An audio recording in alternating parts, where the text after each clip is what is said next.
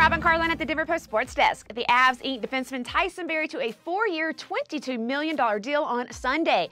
Last Friday, the Avs and Barrie's camp went through a salary arbitration hearing and were able to reach an agreement hours before the arbitrator's 48-hour deadline. It's really nice to get a deal done, Barrie told the Denver Post Terry Fry from his home in British Columbia yesterday. As you know, it was a bit of a process. Arbitration is not fun to go through, but it's a part of the business, and I'm excited the Avalanche has shown faith in me. I'm a Colorado Avalanche for the next 4 years. Barrie, who turned 25 years old last week, had 13 goals and 36 assists for the Burgundy and White last season.